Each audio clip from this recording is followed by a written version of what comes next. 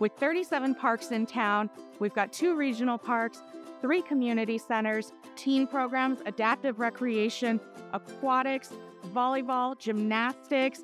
We're offering it all. I love working here because of the community and the kids. All of the sites work together. We all talk to each other, we all communicate, and we all help each other whenever we need help. Everybody's here to have a helping hand and just help each other out. It's a fun job, you know, it's good hours, good money. I like it. It's a good community, good coworkers you work with. My coworkers make me feel motivated because seeing them go the extra mile and go above and beyond in their job makes me want to do even better in my own. My favorite part is interacting with the kids.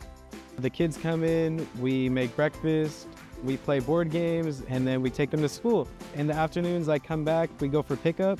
And we'll give them snack and go outside to play. They usually ask me to play games with them or stuff. You know, like last Friday, I played volleyball for a solid hour and a half with them.